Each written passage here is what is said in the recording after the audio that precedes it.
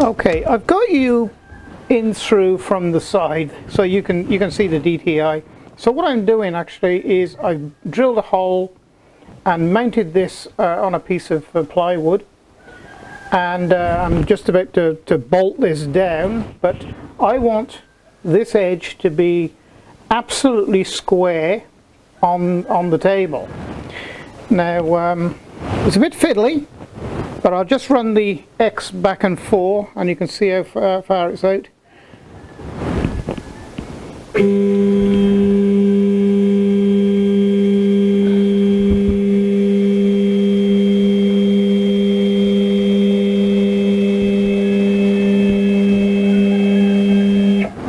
actual fact, I'll zoom you in a bit.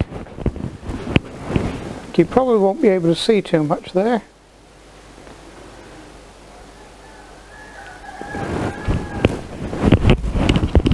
It's probably better for you.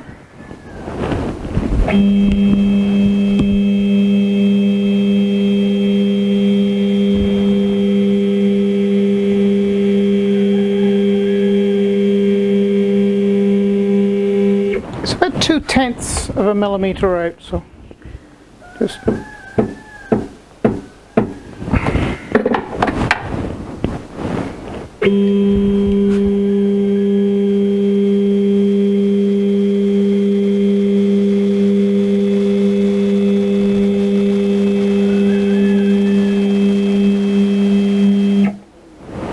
yeah, 1.5/10, that's 0.15 out. We can get it closer than that.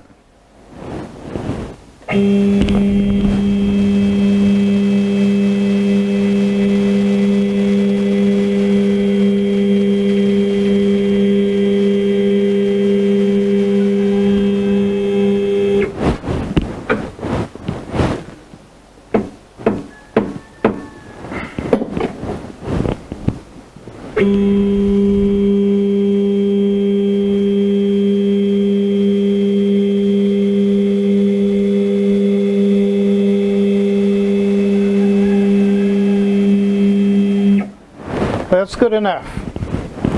That'll be just fine. So I can tighten that down there.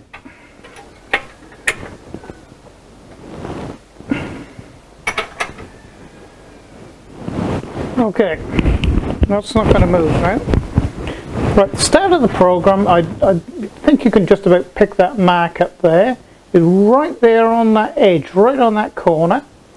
So I'm going to set the 0, 0 there, and then this is just a spot drilling program.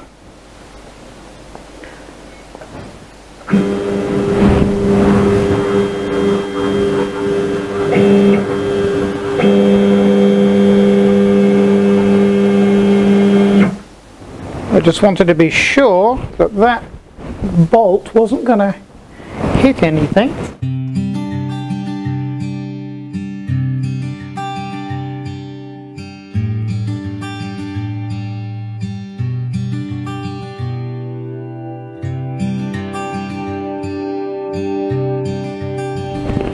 I'm going to call it.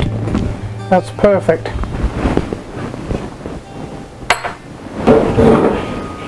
Okay, for those of you who haven't seen much about Mark III, this is the Mark III screen. This was written, the program was written way back, I think about 2005, something like that.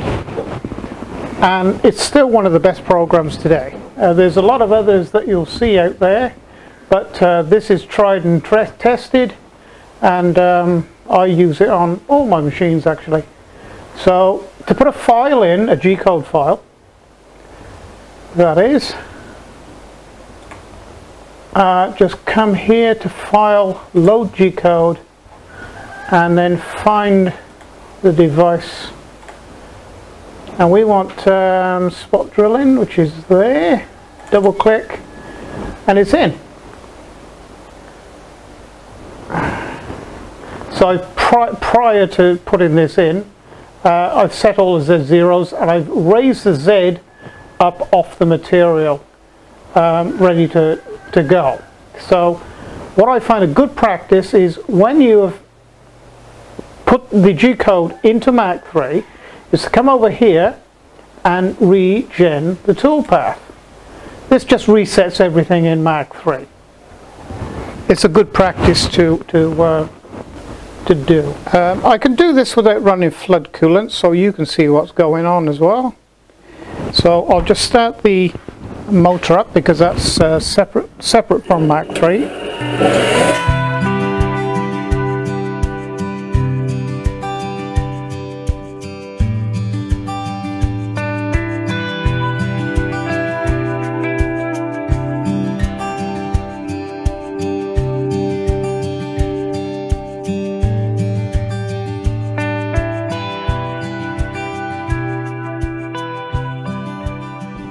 Some of you might think this interesting. It's a very simple job really. I'm going to change the collet because this is a 6 to 7 millimeter collet in here, and I've got to put a 5 millimeter drill in, and this is a 5 millimeter collet. Okay, there's two cones inside here, one on the nut that goes on here, and this is up inside here. And what happens when the nut gets tightened up, it just crushes this down onto the shank of the drill. It's a very, very tight fitting chuck or collet, and very, very accurate as well. So that's what we're going to do next. Change the collet. So just simply take that one out, fit this one in like that.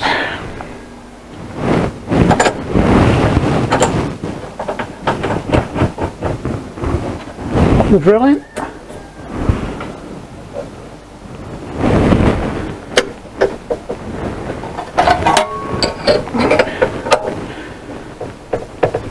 And tighten him up. I will be using flood coolant this time, so I'll show you as much as I can. So I'm going to set the Z0.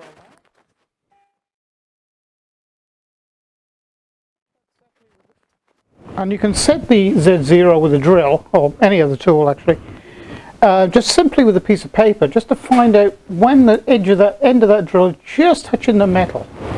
This is about 1/1000th of an inch. Paper.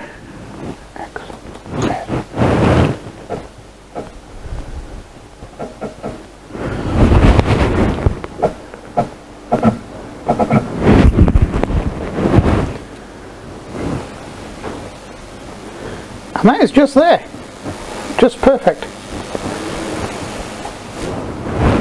So I'm going to set the Z0. I'll actually show you how I do that in Mach 3. I just take the camera over live,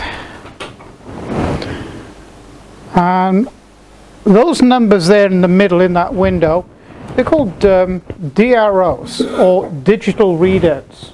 So if you hear anybody mention DROs, that's these here.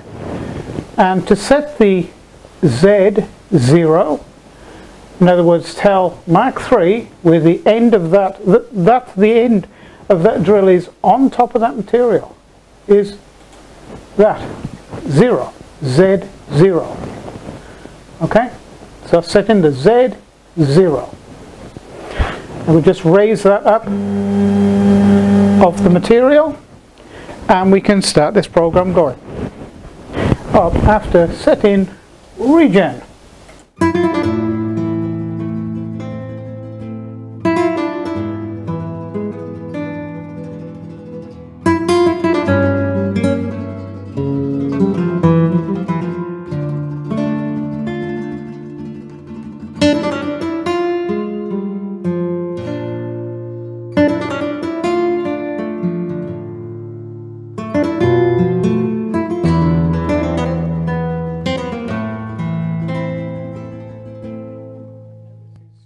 Holes at 7 millimeters.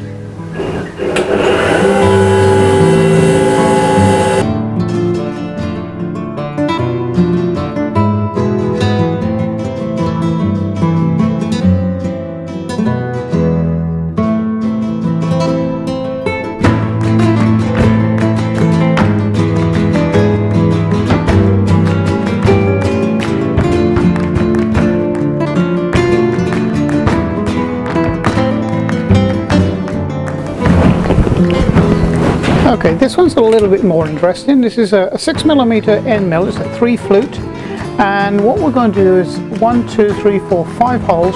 We're going to make a countersink hole about 6mm deep, because the heads I need to be flush with the material. So that's the next job.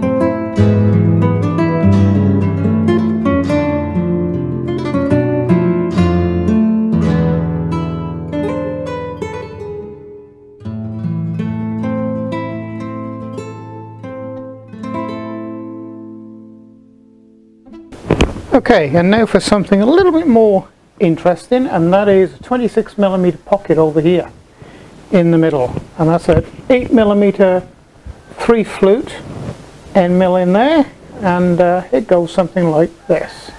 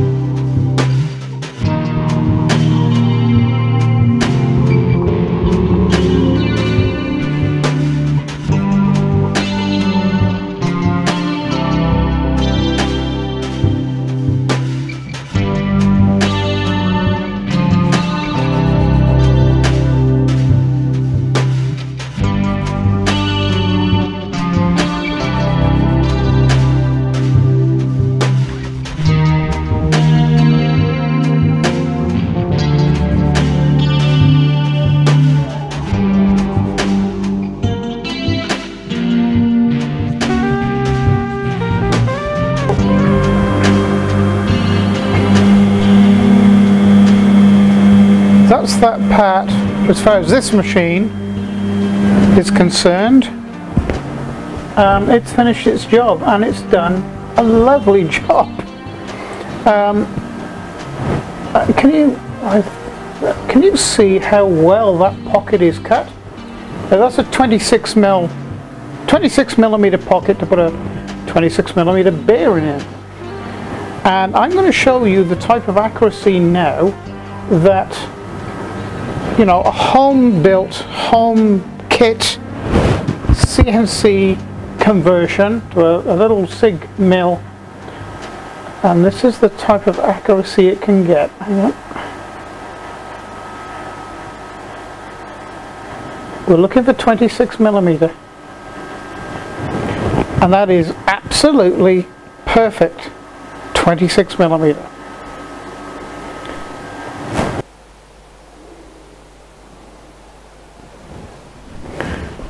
Just brought you in for a closer look at this, and of course these pockets are perfect, nice and clean, just what you would expect.